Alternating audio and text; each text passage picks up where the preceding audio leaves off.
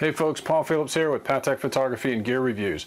In this video, we're going to take a look at a brand new camera backpack from MindShift Gear. It's called the PhotoCross 15.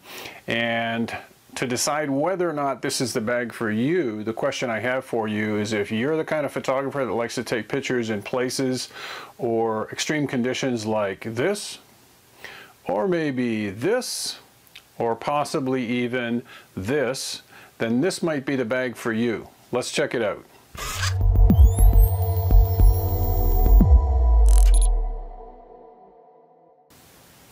Okay, so let's get right to it. One of the things that I wanted to do to show you how comfortable this bag is, because it is one of the most comfortable bags that I've ever come across. And so let me just show you how easy it is to get on and off. Like some backpacks you struggle, but this one is just effortless. And the only caveat is that I've taken 5-10 minutes to set the bag up. So I took it out of the box, had a good look at it, make sure there was no damage, anything like that. Not that I've ever received a Think Tank product with any damage, but I always take a close look, make sure there's no ripped seams or anything like that. And I set the straps up, the belt, and your cinch straps. And that's what I think some people may miss in videos when they cover backpacks. So let me just show you that. So you've got a chest cinch strap. And the really nice feature with the cinch strap is that these things slide up and down, almost on like a little rail system here. On both, they're movable on both sides. And so I found having this all the way down, it just helps to make the bag fit that much better.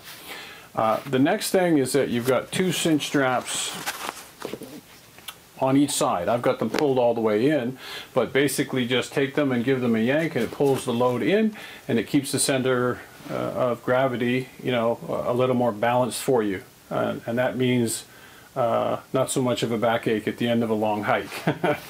And on the top, the same thing.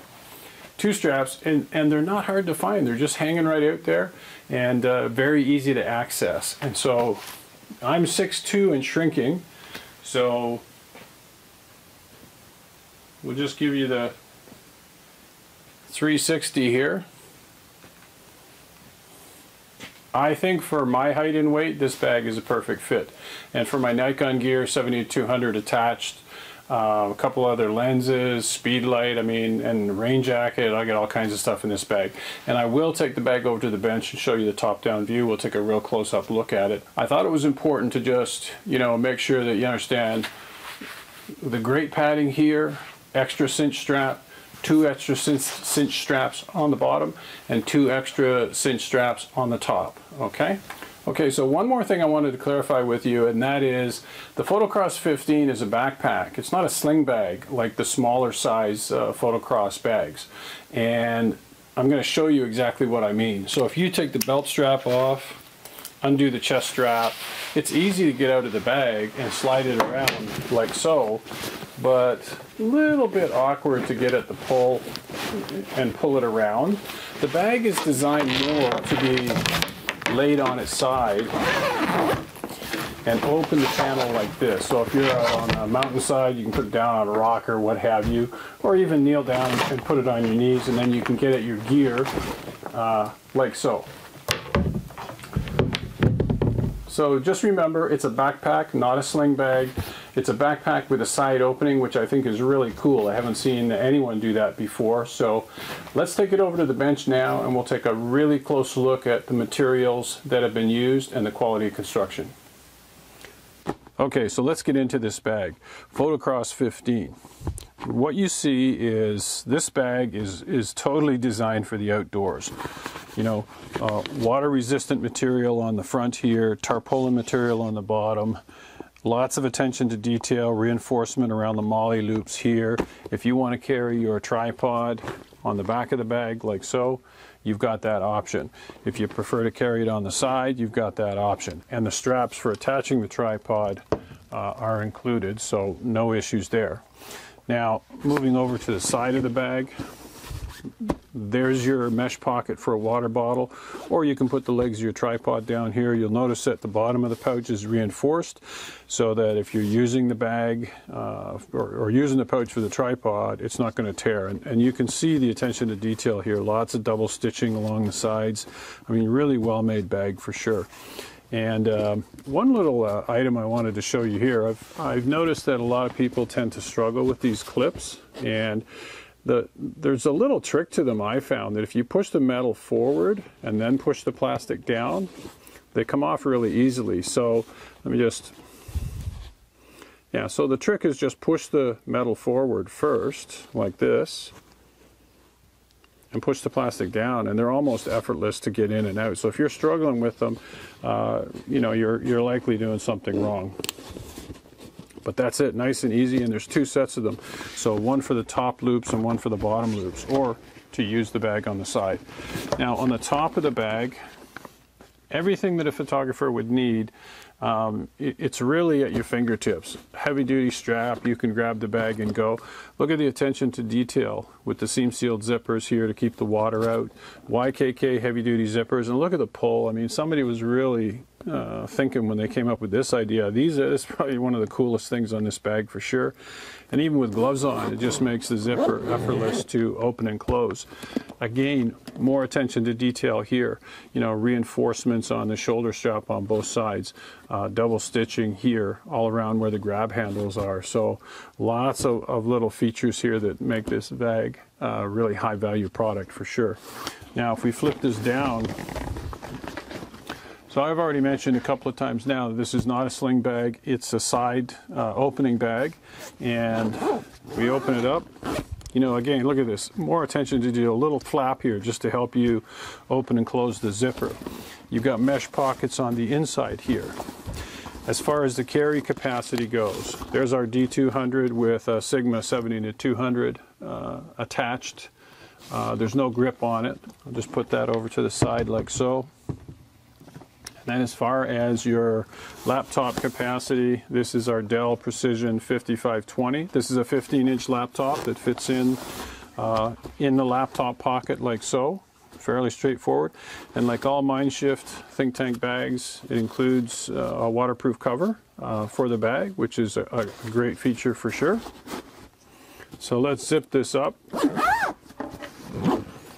And let's take a really good look at the important part of the bag, and that is your shoulder straps here. Now on the top, you've got a strap on each side for cinching the bag down. So you can adjust how far or near the load is to your back.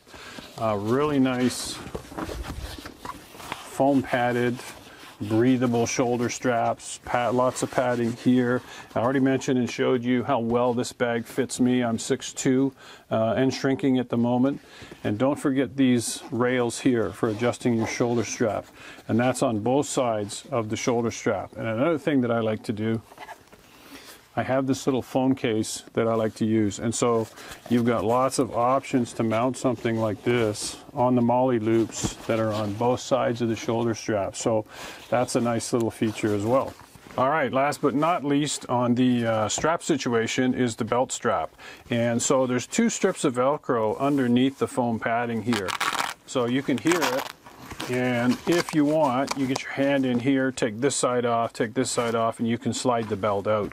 I won't do it. It takes a little bit of doing to get it done, but it is removable for sure.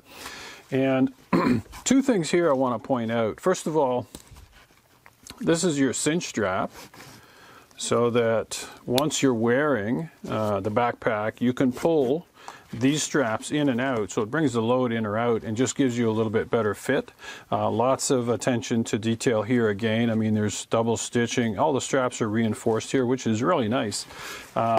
Same thing on this side. You've got a cinch strap on this side, and you also have a little bit of a foam strap here, so that, you know, the ends of your strap, which are a little bit longer, so you can adjust for different body sizes, they're not flapping around all over the place. So this little foam piece here just keeps everything tied up, keeps it neat and tidy and out of the way, so it's not catching on things as you're working with the bag. So you know, what can I say, folks? PhotoCross 15, it's a terrific bag. It's going to give you years of great service. Don't hesitate. Just go out and pick one up if you think that this is the bag for you. If you're looking for something that's a side loader and you want to work that way, I think the PhotoCross 15 would be a great choice. Okay, guys, that's it for this one. What can I say about the MindShift PhotoCross 15? Absolutely phenomenal bag, especially if you're going to take it in the great outdoors, do any kind of extreme photography. It's well weatherproofed. I think it's a great value for the money. You're going to get lots of years of service out of it for sure. I hope the video was helpful. If you have any questions, don't hesitate to connect in. And if you want to borrow or use any of the backgrounds in any of my videos, just drop me a line. I'm happy to send you PSDs or JPEGs or anything like that. Whether it's Camtasia files, or if you need help with Camtasia, anything like that, I'm happy to help out. If you're a YouTuber and you're just getting started, you're wondering how some of this stuff works, I'm continually perfecting my game. I'm actually shooting this video on a Panasonic G85. That's a new camera for me, so I'm hoping the quality is going to be a little better. Always trying to up my game a little bit, but I digress. That's it for this one. And don't forget to hit subscribe and like, because that helps us out as well. And okay, we'll see you next time. Bye now.